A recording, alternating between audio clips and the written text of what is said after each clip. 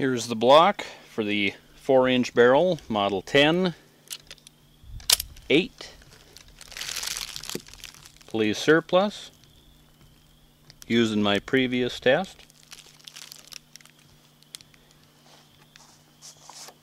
Velocities, according to the Pro Chrono, 1,126 feet per second, 1,091, 1,088, 1,095, and 1,121, according to the chronograph.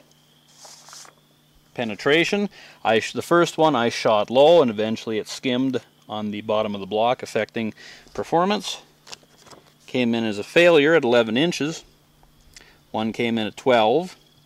Two of them virtually at the same spot, 12 7/8, and the furthest one managed to eke out 13 1/4 inches.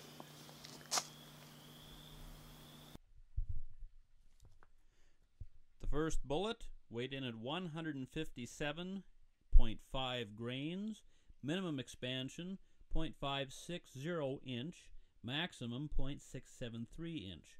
This one hit the bottom board and did not achieve maximum potential because it struck the wood halfway through.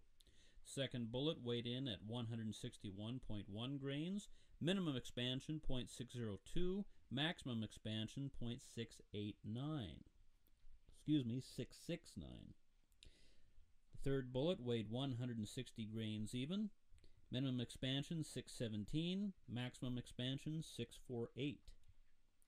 Fourth bullet weighed in at 157.5 grains, minimum expansion 5.597, maximum expansion 0.658. The last bullet weighed in at 156.7 grains, minimum expansion 0.602, maximum expansion 0.662.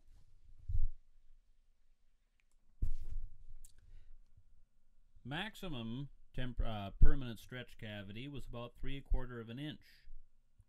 All bullets expanded uniformly, giving a nice mushroom shape, which is the best of all expanded bullet shapes, beating the star shape of many modern designs of when the bullets expand to the same diameter, being that the mushroom is a large, dull shape which catches and crushes more tissue, creating more resistance, and also has more of a surface area at the same diameter.